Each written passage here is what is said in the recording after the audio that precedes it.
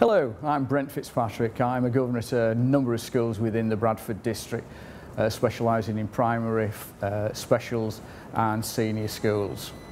What does the role of school governor involve? Well, it involves in going into school on a number of occasions throughout the term, assisting the head and the senior leadership team, challenging the senior leadership team to what the work that they're doing, and looking at the finances and staffing curriculum within the school. My name's Ruby Batty. I was born and bred in Bradford and I'm a solicitor. I became a school governor because it gave me the opportunity to give back something to the community, and I also have a child that is going through the education system.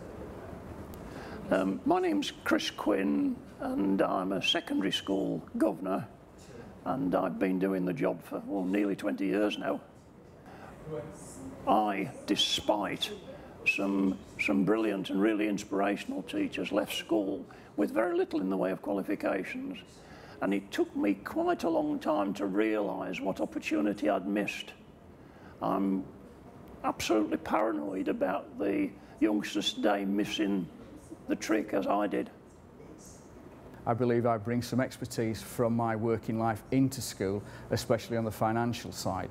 There are experts within governing bodies that can bring in HR, and former teachers that also act as governors who can bring in their former lives. What advice would I offer to parents? Well, get as involved with the school as you possibly can.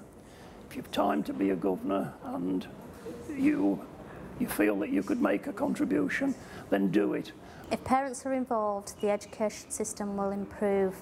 Parents' support is needed both from the home and in school, so please get involved. What single thing can parents do to help their children achieve? Please help them to learn to read. It's the basis of everything that's done within school.